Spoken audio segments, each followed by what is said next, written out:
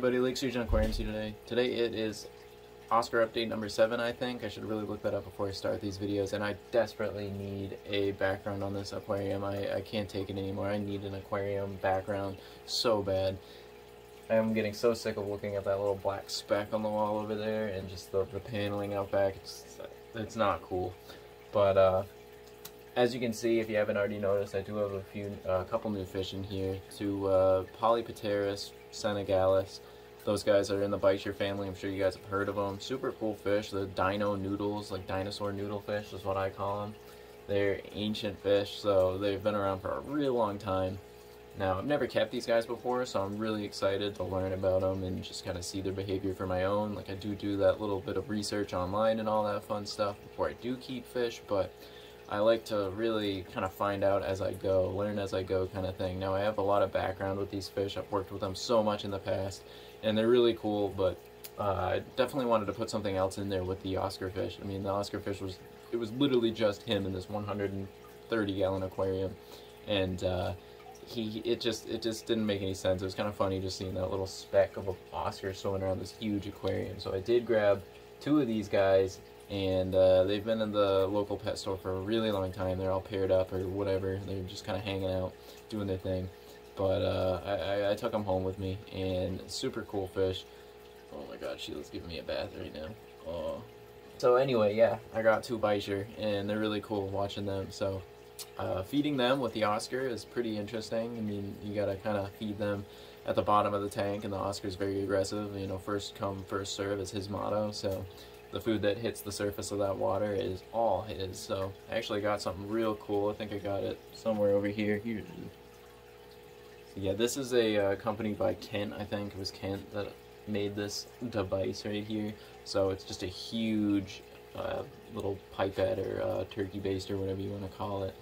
So it extends too. So what I do is I suck up some of the frozen protein food and I just shoot it into the bottom of the aquarium, in the caves and whatever, wherever those fish kind of can find their food without the Oscar interfering. It's got a neat little spear at the end here in case one of your fish is kind of misbehaving. You can impale them. Just kidding. But I think you just put food on this, and some fish can eat it. Like probably like knife fish or something like that would benefit from that, because I know they're a slow eater too. So pretty cool. I mean, I still honestly haven't used this yet. I will be using it tonight because I haven't fed these fish in about probably since Tuesday, and it's Saturday right now, and they're definitely looking for some food. So these guys are getting a really unique diet too, but they're more of a protein fish from what I've read, so they don't really go after veggies, or at least I haven't seen that yet. Fed them all peas on Tuesday just to let them flush out their systems for the rest of the week, and I didn't see them go after any of them. The Oscar was all about it though. But yeah, so the Oscars are, I mean, the Oscar is doing really well. And speaking of Oscars, I did originally want two Oscars, but I couldn't put another one in here now. I mean, this guy would just beat the holy hell out of him. There's no question there. I mean, Oscars are gonna be Oscars. I mean, he'd beat the crap out of them for like a solid month, and then they might be okay. But I could be wrong. But from what I've seen with Oscar fish, I mean, he'd probably beat him up for like a straight month until that fish never shows his face again. He just hides, and that is gonna be his life. If he gets a scrap of food, that is going to be his survival. Like, he's just going to get a lucky scrap of food, and he's just going to hide for the rest of his life, while Mr. Mainstream Oscar here is going to be out and about doing his thing all day long. So that's kind of why I didn't get another Oscar fish.